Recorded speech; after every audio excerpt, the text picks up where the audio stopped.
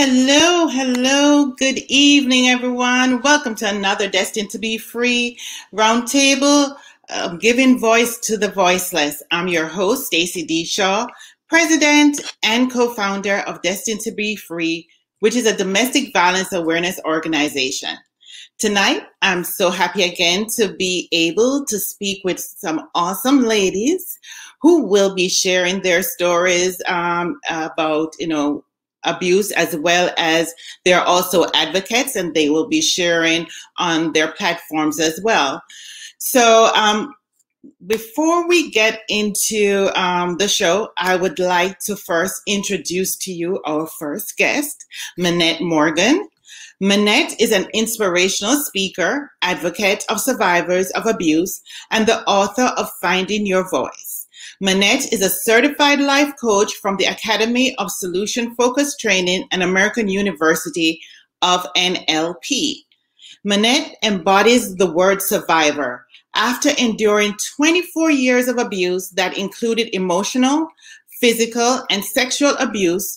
Starting as a young child, Manette's unwavering commitment to self-improvement and overcoming the overwhelming amount of trauma in her life led to the abuse advocate she is today.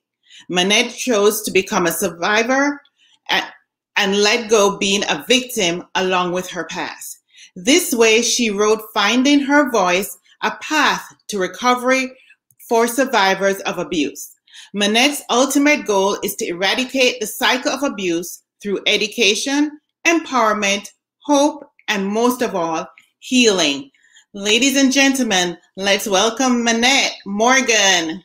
Hey. Hey, welcome, Manette. Welcome. Thanks, Stacey. I'm so glad to be here. I'm so happy to have you too. Our next guest is Kathy Harris. Kathy brings with her over 20 years of leadership development experience. Kathy is a 3-time best-selling author, Christian counselor, dynamic motivational speaker, philanthropist, life and business coach. Kathy has a passion for telling her story and sharing the tools she used to not only survive, but thrive. Kathy is a domestic violence and sexual assault advocate who provides messages of hope, motivation, encouragement, empowerment, and inspiration. Kathy encourages people to find their voice and use life stumbling blocks to rebuild their lives. She's the CEO and founder of the award-winning 501c3 nonprofit organization, My Help, My Hope Foundation. Kathy advocates, assists women and children in crisis situations, and fights for those who speak for themselves. She's a CEO of Kingdom Coaching and Consulting, a potential in life and business. Through one-on-one coaching, group coaching, and custom presentations, she uses proven techniques to help women find fulfillment in doing what they love. Kathy is a recipient of numerous awards, including the Wavy TV channel 10 Who Care Award, the Zeta Phi Beta Sorority Finer Woman Award, Hampton Roads Award. She is also the My Help Foundation was also recently selected as a change maker by the Obama administration in 2017, Michelle Obama and Oprah Winfrey. Kathy has earned an AS in psychology, a BS in Christian counseling, a BS in life coaching, and a BS in addiction and recovery from Liberty University. Let's welcome Kathy Harris to the screen. Hi, Kathy. Welcome. Thank you so much for being here. Thank you for having me. You are very welcome. But as always, to my viewers, before we start, we always like to open in prayer. And Kathy has agreed to open us in prayer. Yes. Okay. Everybody bow your head, close your eyes. Okay. Father God, we come to you this evening giving you all the glory, all the honor, and all the praise, Lord God. Lord God, we love you and we just lift up your holy name, Lord God. Lord God, thank you for this platform, destined to be free organization, Lord God. We thank you for this platform to give a voice to the voiceless, Lord God. We pray that anyone that tunes in tonight, Lord God, that they get something out of what is said, from any other speakers, Lord God. We ask that you touch them, Lord God, touch their hearts. We ask that if anybody's listening that need to get out of a domestic violence situation or any type of abusive situation that they're in, Lord God, we ask that you help them, Lord God. We ask that you show them the light, Lord God. Lord God, we just thank you, Lord God. We thank you for this platform. We thank you for every speaker that has agreed to speak tonight, Lord God. Thank you for giving everyone, all the speakers, and Stacey, the strength to do something like this, Lord God. We ask that you just bless everyone that's listening. We ask that you bless all the speakers, Lord God, and use everything that happens this evening for your glory, Lord God. Thank you. And this is our prayer. In Jesus' name we pray. Amen. Amen. Amen. Amen. Thank you so much, Kathy. I so appreciate that wonderful prayer. Thank you. So, ladies, how I like to start off is really, I like for you, I have read your bios. I've told people, who you are, what you have done. But I like to ask you personally to tell in your own words who you are, and then, go straight into your story. So let me start off with Kathy. Kathy, let's tell the viewers who you are and go straight into your story. Well, I mean, you read my bio, but those are, those titles and everything really don't really mean anything to me. It's just something we just put behind our name for organization purposes. But I'm just a servant, I'm a servant of God. That's what I sum it all up as. I am a survivor, like you read, of domestic violence and sexual assault. So my story is, in a nutshell, because it's a long story, but it starts with just several being in several abusive relationships, growing up in a home. Well, first growing up in a home where I saw abuse, saw my mom being abused, and I thought that was the way that you were supposed to be in a relationship. I thought that was the way that a man showed you love. So I took that into, into growing up in my relationships, that if a man put their hands on you or treated you a certain way, they showed, that meant that they loved you. I found out later on it was not true. But it took me to go through several domestic violent relationships to realize that, that wasn't the way a relationship was supposed to be. And the ultimate relationship that I had that actually was the breaking point, that actually was the marriage actually, where I was set free from abuse. I call myself the generational curse breaker for my family, because the abuse, I decided the abuse was going to stop with me.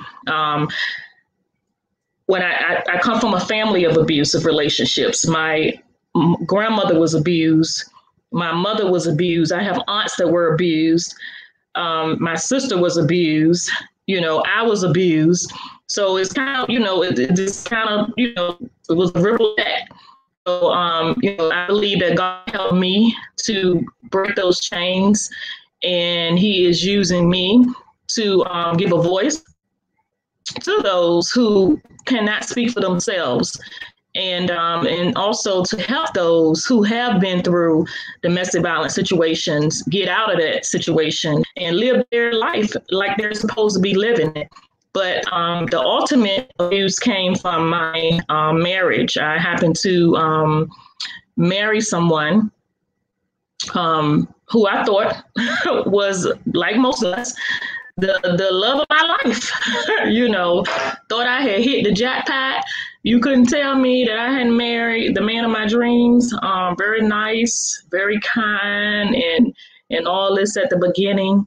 And then actually only 6 months into the marriage is when I found out that he was actually a fraud. He was actually a beast. I call him a demon. It's where I realized that this man was not who he said he was. And it started off with just, name calling, being very controlling. I had to be home a certain time. If I took too long to come home, it was an issue. If I drove, I had to go a certain way. I had to drive a certain way. If I didn't get home or go somewhere a certain way, he timed it. Well, you didn't go this way. It was, it started off little things like that. And then it started off with and then it also ran into like chokeholds, the little things like that first, grabbing me, the name calling, you're not going to be anything, and things like that. And then it escalated into, the punching and things like that. He broke my hand one time. He would always hit me below the neck so that I would not have any bruises. And so that was one of the things that he did. And after three times of leaving him, after twice leaving him, the third time that I went back, it was the last time. They say the average woman takes 7 times to leave their abusive relationship. It took me 3. That third time, I had enough. And what prompted me to leave that third time was him trying to poison my son and I.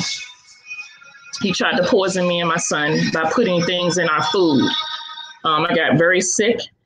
And it was that same week that I got sick, went to the emergency room. They did all type of tests, could not find anything that was wrong, no traces of anything in my blood. But I found battery shavings on the kitchen counter that he had left hastily. I guess if he rushed out of the house, he had been putting the battery shavings in our food because I had a headache that was just out of this world, that I know it came from that.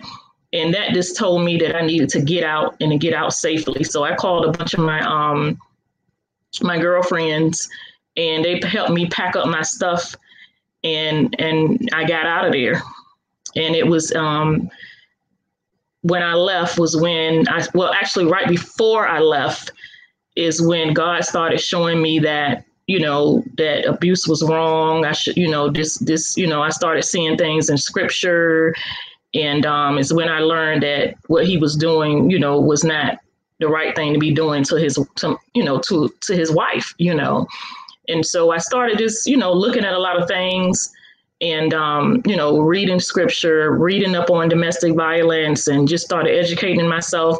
I started going to volunteering at a shelter and things like that. And that's when I think I discovered, in between, right after that is where I really discovered my true calling, which I believe God, wanted me to help other women. The first time I left my abusive relationship, I could not find anywhere to go. I wanted to go to the shelter, but they wanted me to go in one shelter and wanted me to place my son in another shelter. He was 16 years old at that time. Okay. I was not leaving my son in a shelter by himself. So I was forced to go back to my abuser because we really had nowhere to go. Some of those rules have changed now.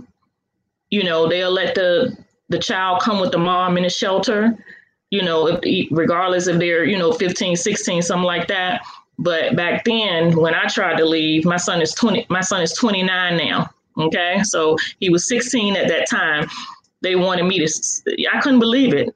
You want me to put my son in a shelter by himself somewhere else, and then you want me to go in a shelter. So I just felt, that wasn't the right thing to do. And that's another thing why advocacy is very important, because there were other resources for me, but I didn't know. So that's why I was forced to go back to, my abuser. Had I known there was other resources and other help, had I known how to reach out and do certain things, I may not have went back that second and third time. but I didn't know. So that's why organizations like yours and mine and different organizations are so important, and spreading the advocacy and sharing resources so important, so people know that they know, people know how to get the help, the proper help that they need, because a lot of women do go back because they feel like there is no help available. There's nowhere to go. They don't have anyone to turn to. And there is, versus back then and now, there is a lot more help available, to those leaving those abusive relationships. So I don't want to take up a lot of time, telling my story, but because I know there's so much. So I try to put it, try to sum it up in a nutshell. But I don't know if I can talk about this now, but my whole story is in my first book. I do have a book where I share my story about domestic abuse. It's my very first book that I wrote. Called Love's Got Everything to Do With It. I kind of got the idea from Tina Turner's book, What's Love Got to Do With It? And my book is called Love's Got Everything to Do With It. When love hurts, because love does have everything to do with it, and it was kind of like an off spin to hers, because she's asking, what's love got to do with it? It's everything. Love has everything to do with it, because I believe love does not hurt, so. That's true.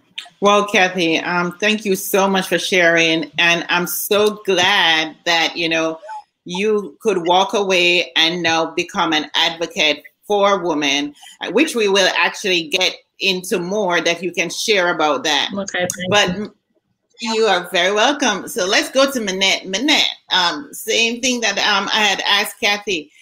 Share who you are, share, and go straight into your story. What happened with you?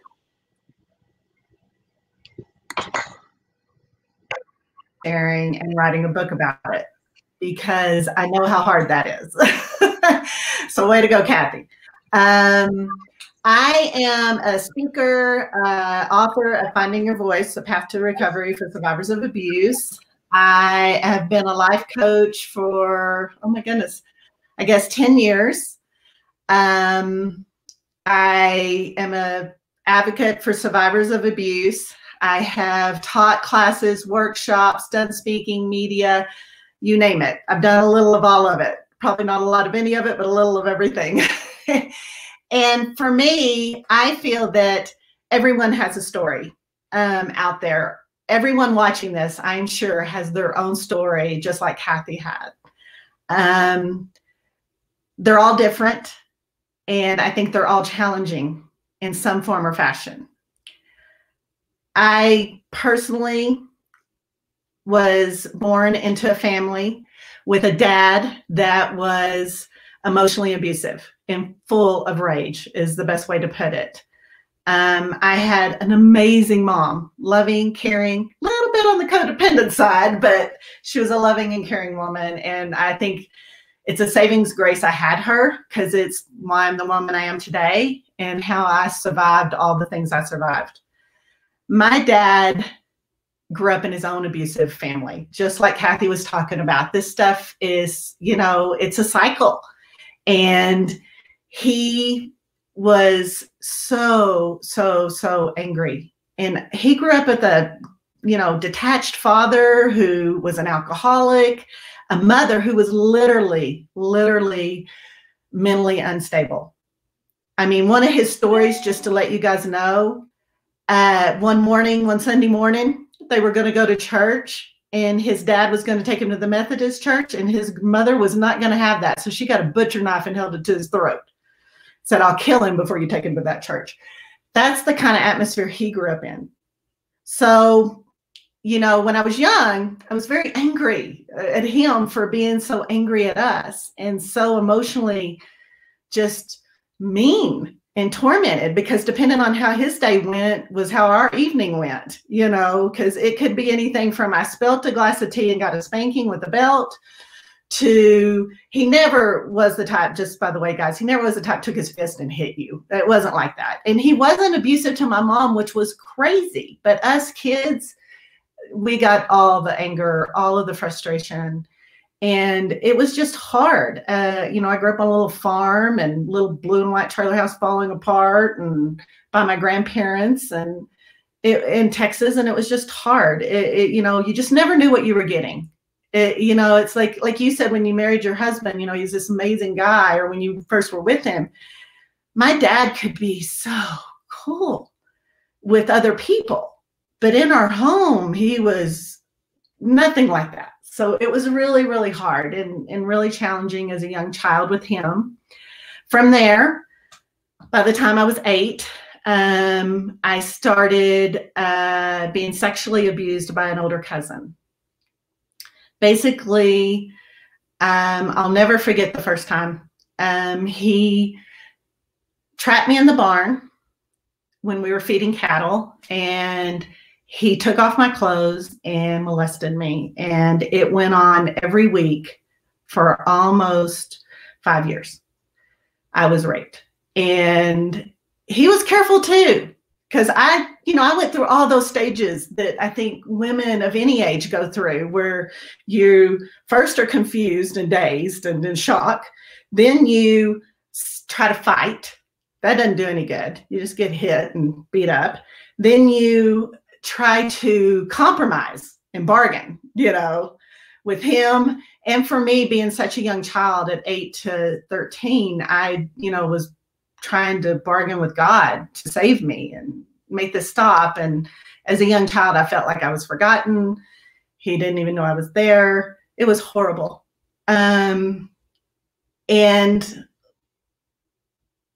by the grace of God, I guess you could say, I was 13 and my mom told me about the birds and the bees. And I was very sheltered. I lived on a little farm, you know, in a little town. You know, I wasn't exposed to much. And my mom told me about this. And I went to him and told him that I had become a young woman. I, you know, had started my monthly, and he left me alone. I was so fortunate. So fortunate it didn't continue any longer. But the damage was done. I was pretty beat up. I was, I had no self-worth by this point, no self-respect. And he was a great manipulator, like all abusers. He convinced me that I had created this situation. It was my fault.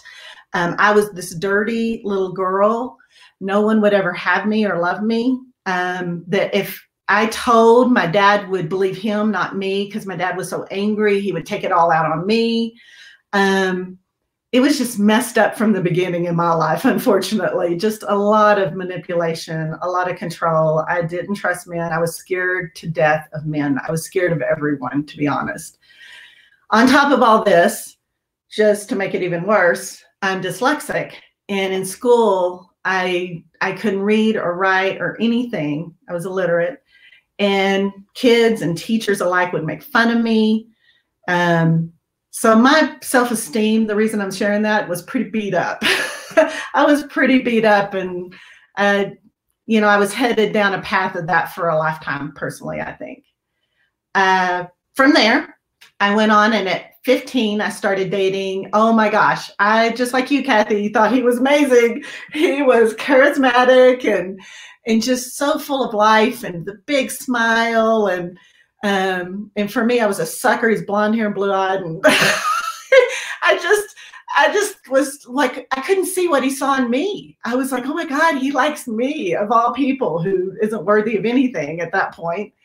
And by that point, I wasn't even aware of what I was doing to myself, because I was really good at putting on this big smile. I could do it well. I was a good actress. And behind the scenes, I would sit in my room at night and stick my fingernails in my legs. I never thought of a razor blade, thank goodness.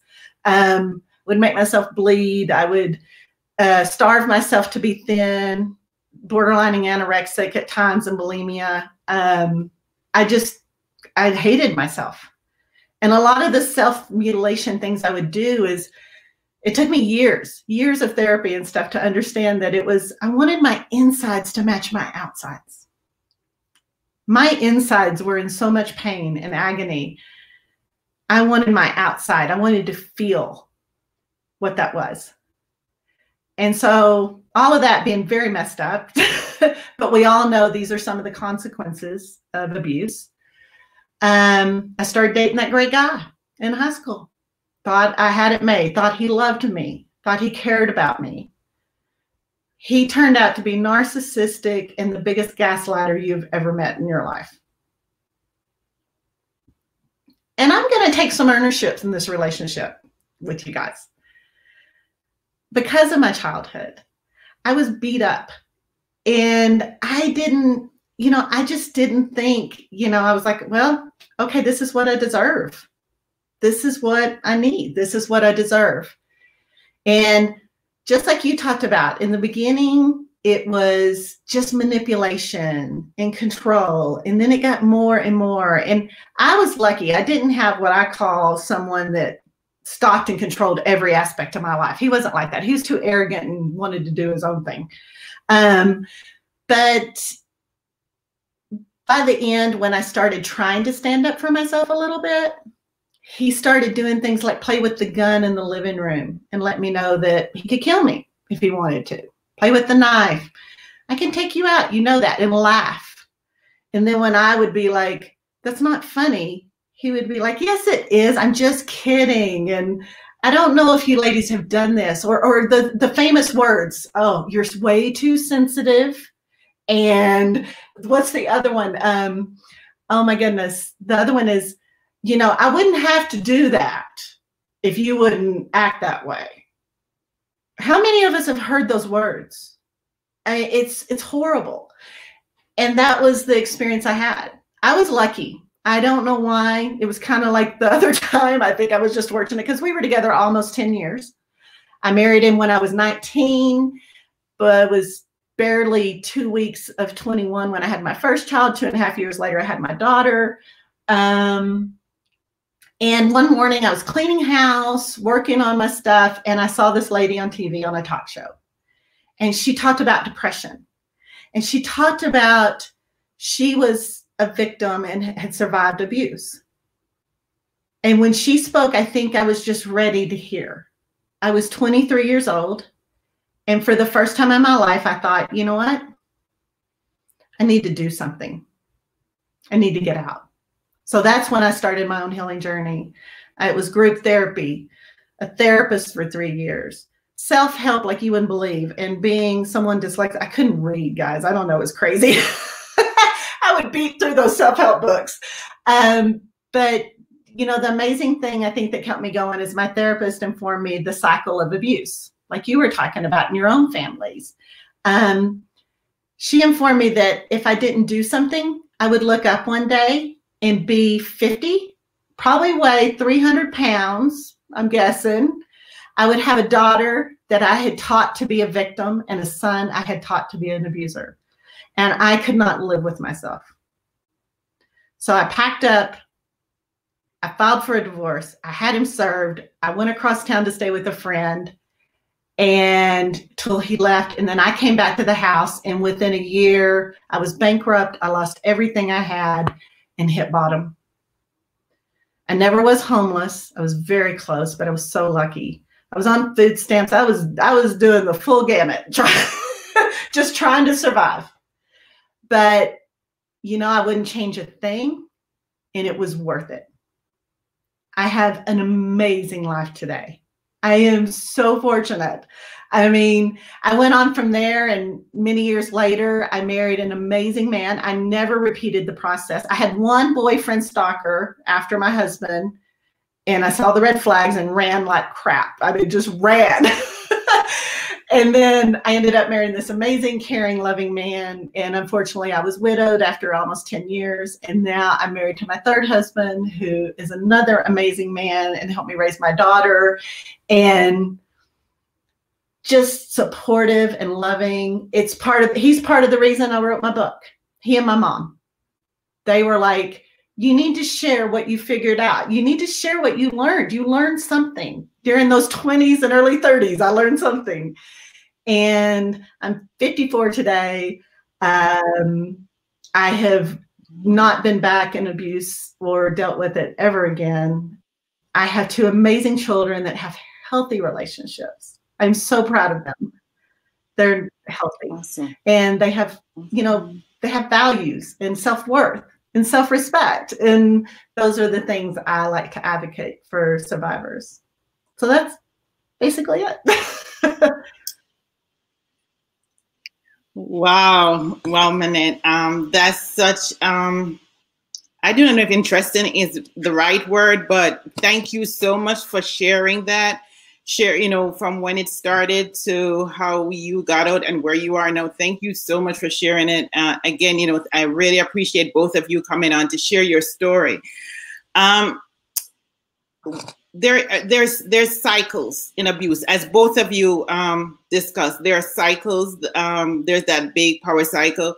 Can you share with the viewers, if there's anybody that is listening that may be going through or feel they're going through abuse or going through something?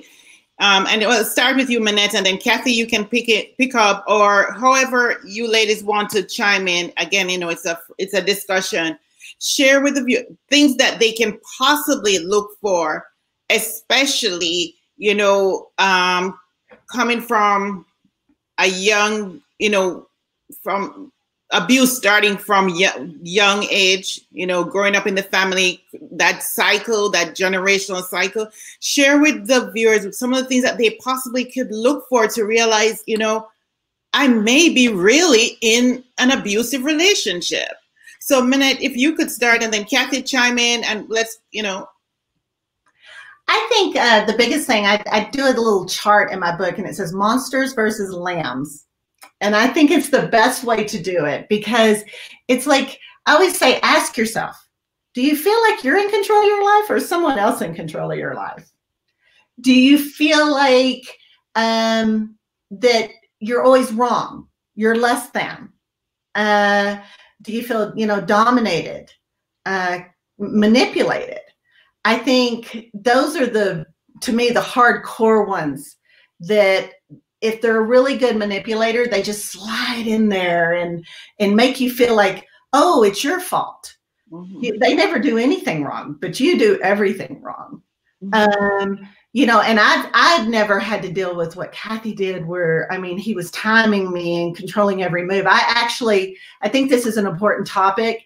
And for anybody looking for answers or guidance, on the very first part of my website at ManetteMorgan.com, I give you a list of organizations to help you get the help you need to get out. Like Kathy talked about, there's tons out there now, but when we left, there wasn't a lot out there.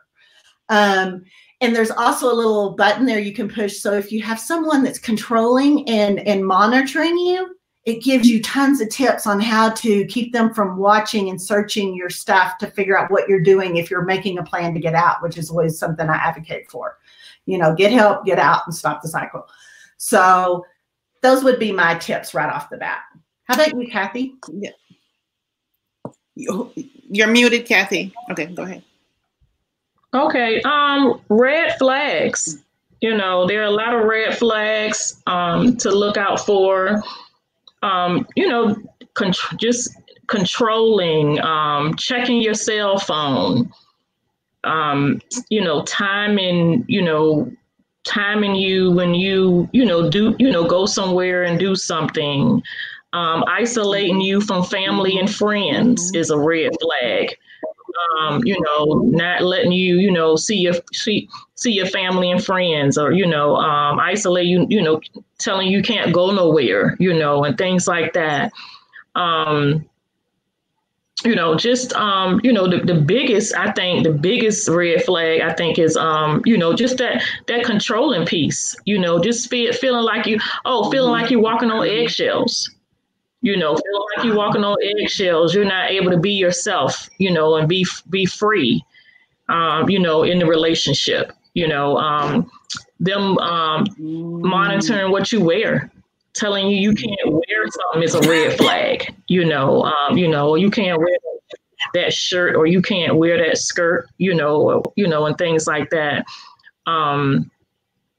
It's I think there's a website, that has I don't know if it's I think it used to be redflags.com, but I'm not sure if it's still called that, but it has a whole list of red flags that you can look out for, you know, for domestic violence. But I think that controlling piece is, you know, like number one, because just them watching your every move and being concerned about what you're doing and where you're going, you know, and things like that, you know, it'll tell you. And then just if they just change, if they just, you know, them turning from Dr. Jekyll to Mr. Hyde, you know, if they just change all of a sudden, they're nice, and then all of a sudden they get, you know, they get mean, or is a change in how they, you know, how they act.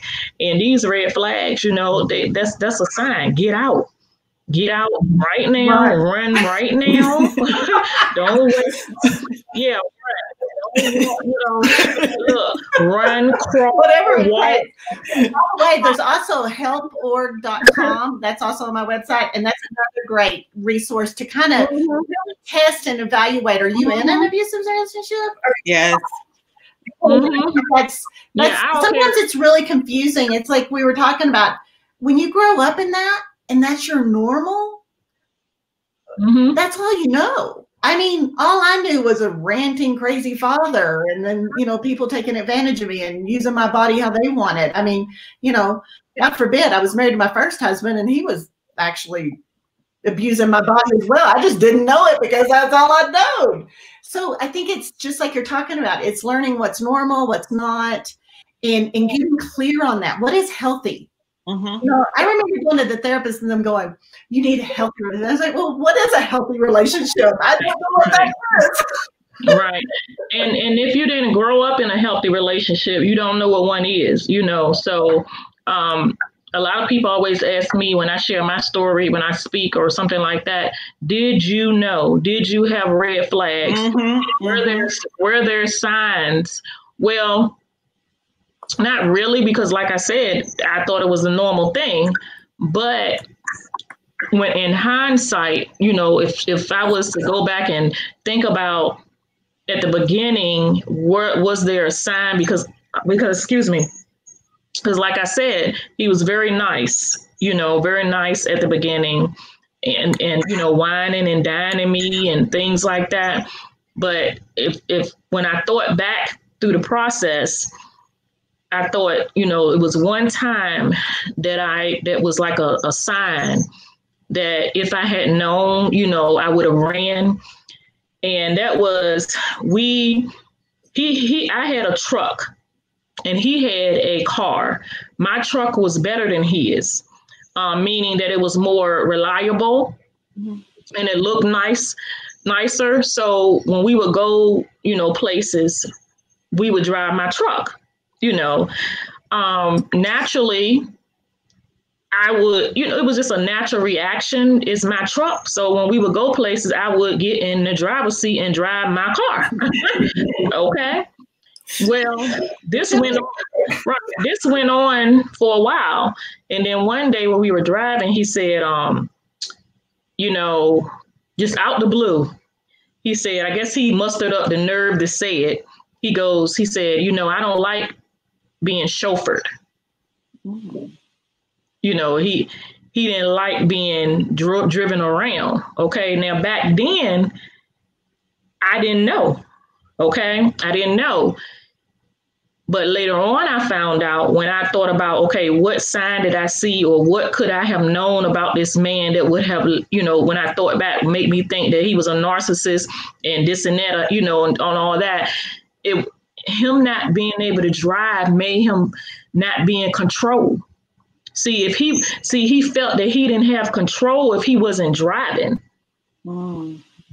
That's, you know, that's deep, because from a narcissist point of view, you know, if you're a narcissist, you know, you're not in control if you're not driving. He, you know, he looking at it like I'm the one in control. You know, he doesn't feel, you know, big macho and, you know, how they act and all that, being in the passenger seat, right. You know, so that was the only one sign that I could think of But back then, like I said, I didn't know. So I was like, oh, you want to drive? Hey, you can drive, go ahead and drive.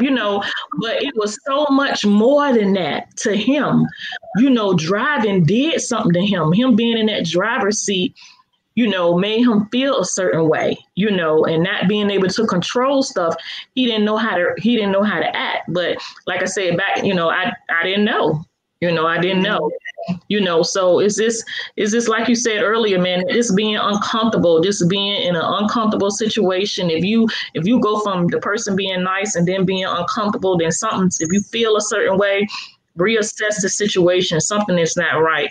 And 9 times out of 10, guys, for those listening, if they say they're not going to do it again, yes, they are. Yeah. yes, they are. Don't too. It reminds me of my husband.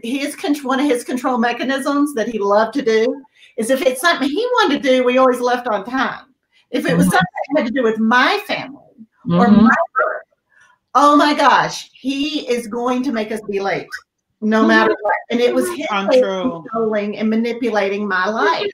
And you are so right. How many times did I take him back? Because he said, I won't do it again. I'll change. Yeah, that's one of the famous statements. I won't do it again. I'm so sorry. You made me do it. Yeah. You made me do it. You made me do it. Yes. Don't fool yourself. Don't fool yourself. If you're listening, please don't fool yourself. I don't care how fine they are. I don't care how nice they are. I don't care what they do for you. They're going to do it again, and it's just going to get worse and worse and worse.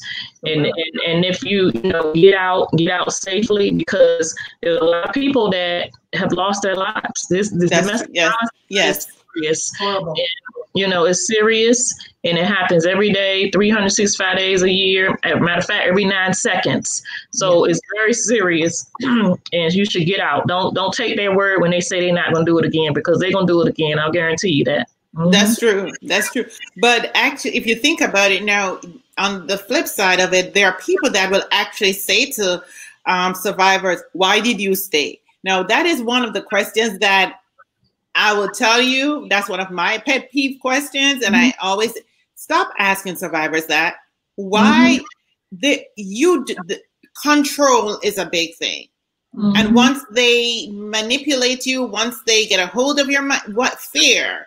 I mean, if you could, Kathy, starting with you, if you could share with the viewers, some about that, when somebody may ask, why did you stay? Share with the viewers, first of all, possibly, why did you stay? Although that's not a question that I like, but also share with the somebody who may be listening and tell don't ask survivors that. That's one of the questions that you don't ask.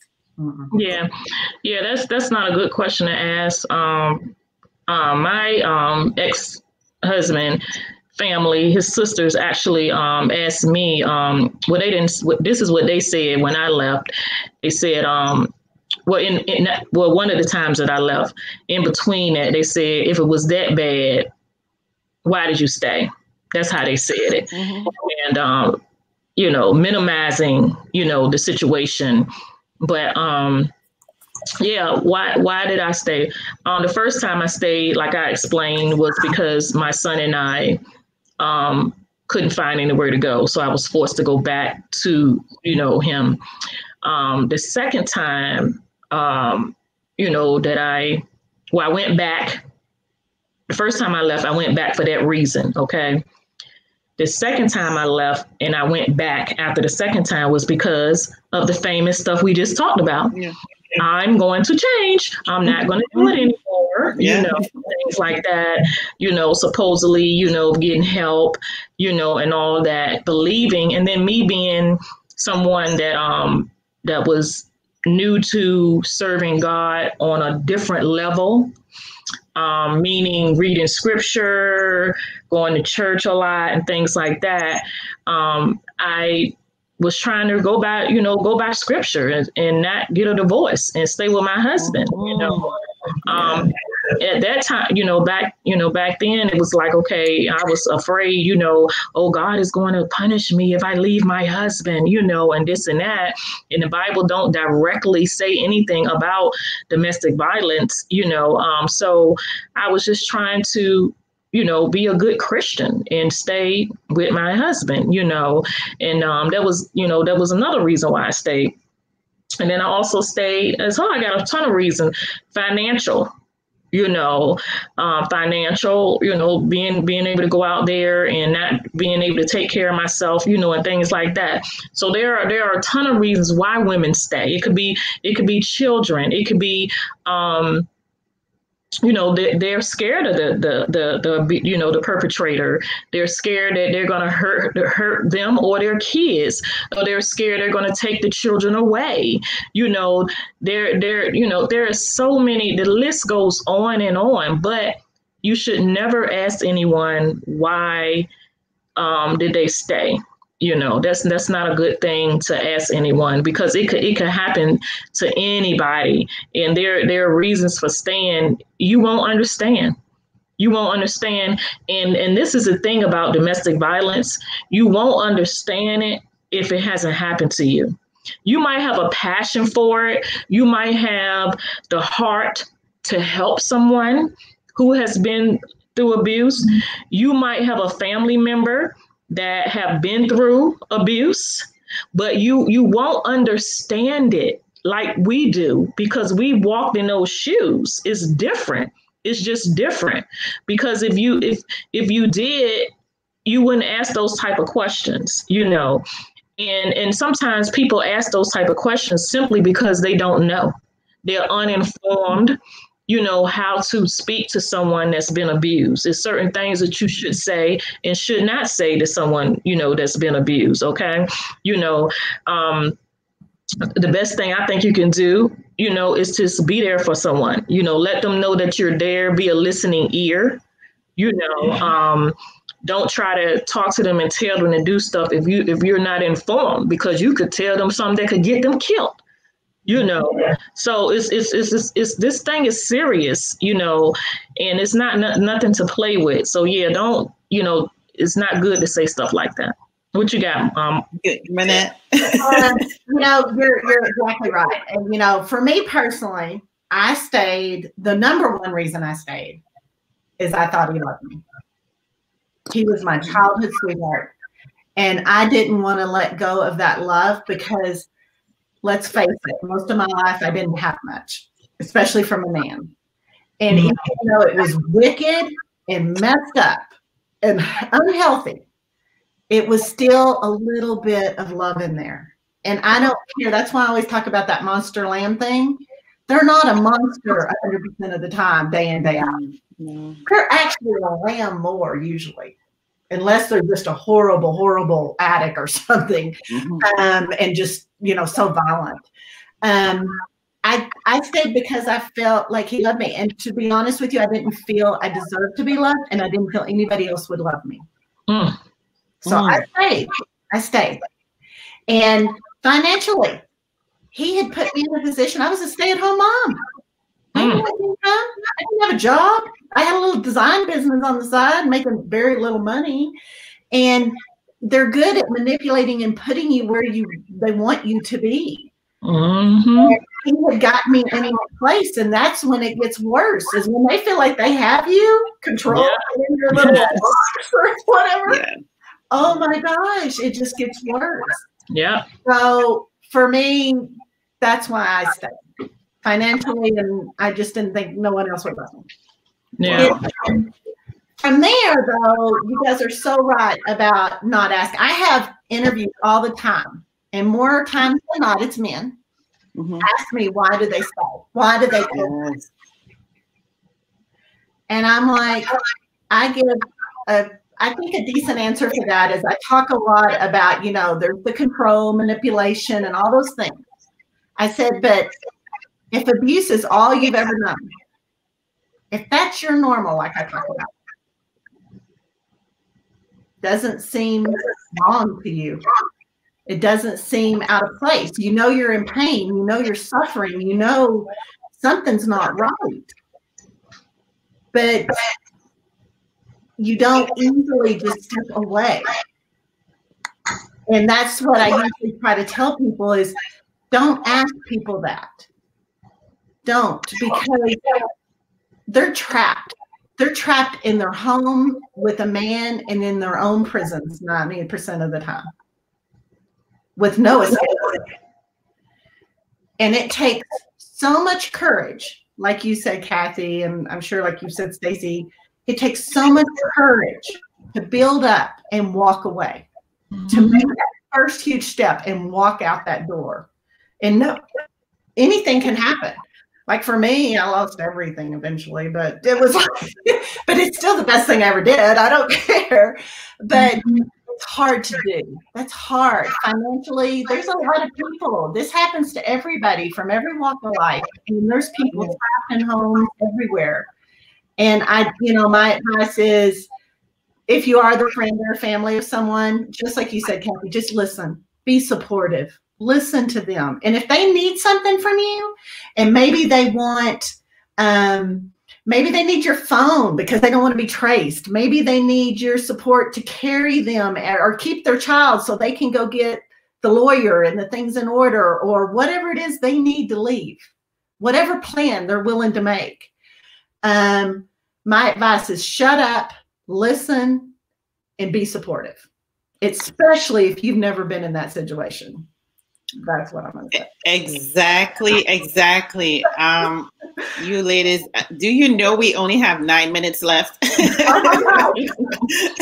Only 9 minutes left. And there were so many other questions. Yeah, so many questions I wanted to ask, especially about healing. But if you could take 1 minute and share one thing, whatever it is that you would like to share with the viewers, one tip or something to leave with them, somebody that may be going through abuse or somebody who may know somebody that's going through abuse. If you could just share one thing right now. Minette, let's start with you.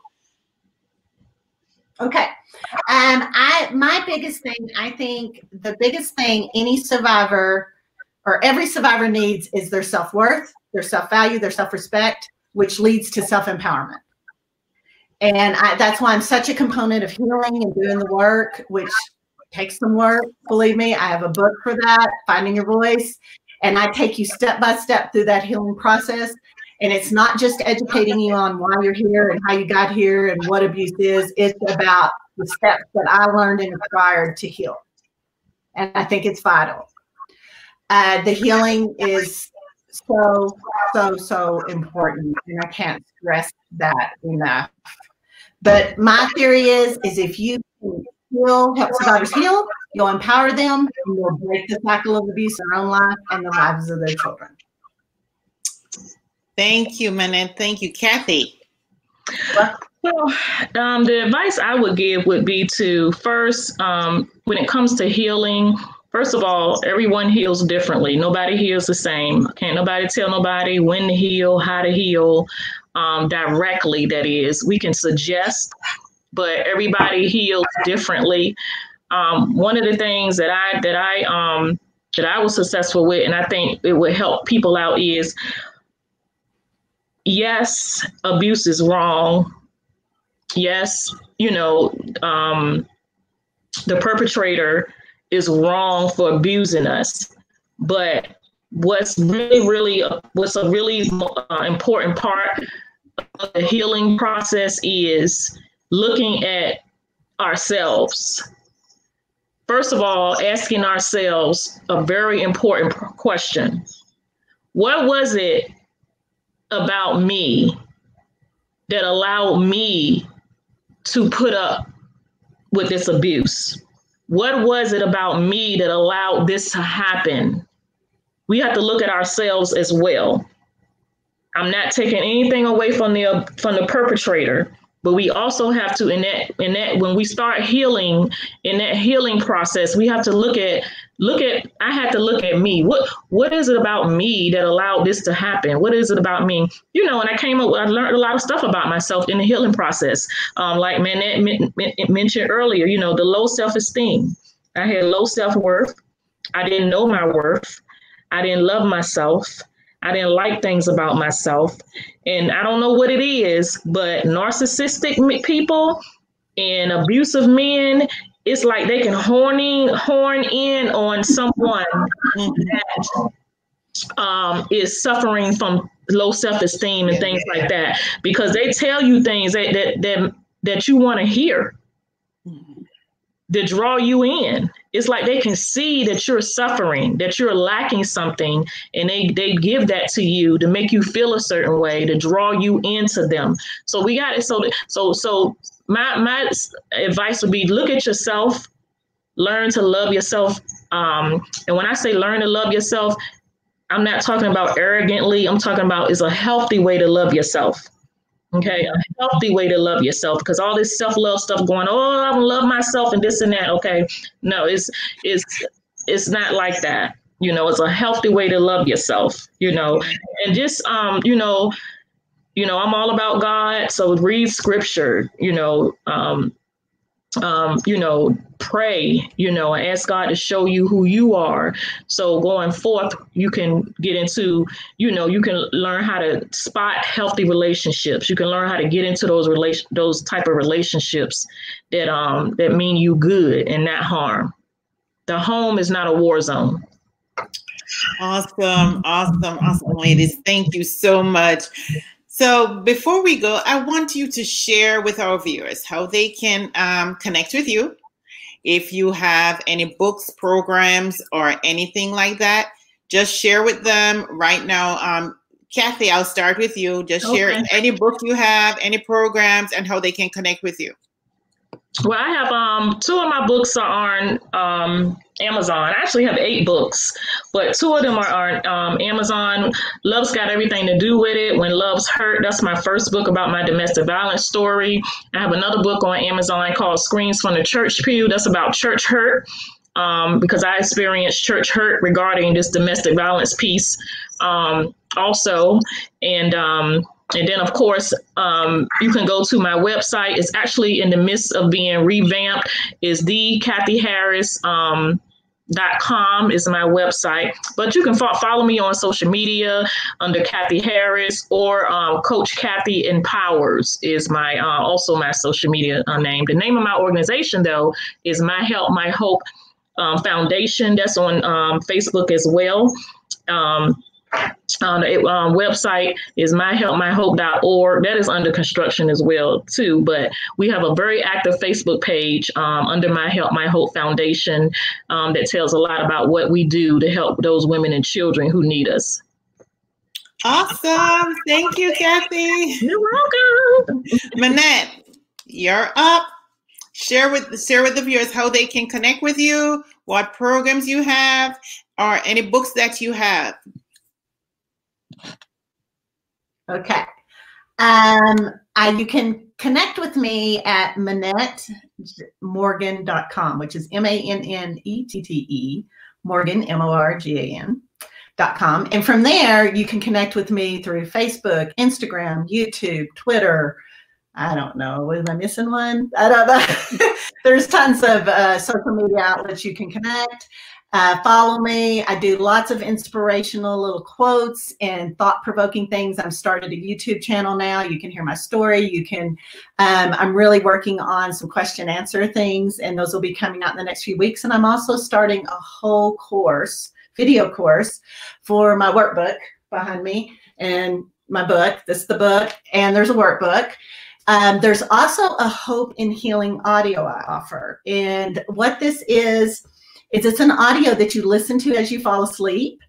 And it's so that you can regain that self-love, that self-confidence, that self-respect that Kathy and I are talking about, which is I feel the key component in the foundation of healing as a survivor. So you can also go and download that. That is on Audible. My books are on Audible. All my books are available. Any major retailer, you can get them. You can order them. I won't say they're sitting in a bookstore on the shelf, but you can order them.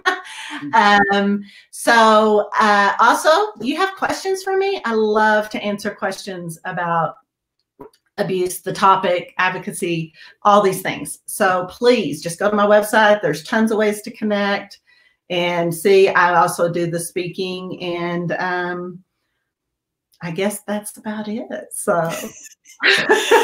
Oh my gosh, ladies, thank you so much. It has been such a pleasure to have both of you on tonight to share your story, to share your insight and all that you're doing. Of course, you know, the time ran away because there's so many more questions I have for you, but the time ran away. I will definitely bring you ladies back on again.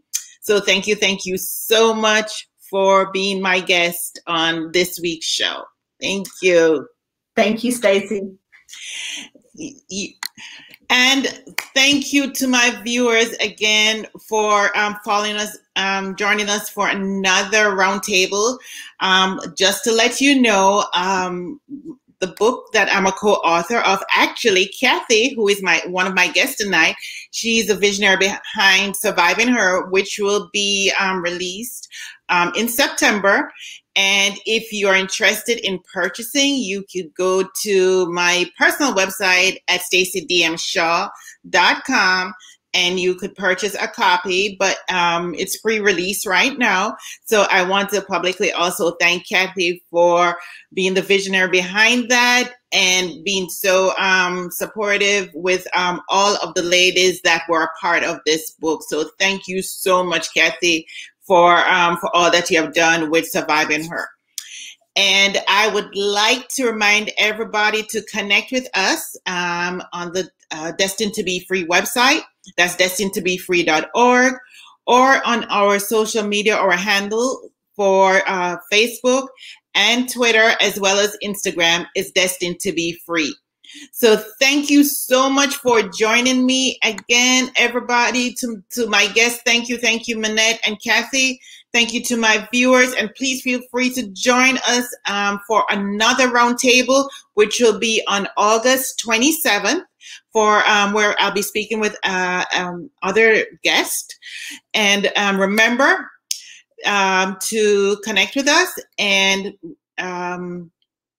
reminding you, you are victorious. So keep on rising and have a wonderful night.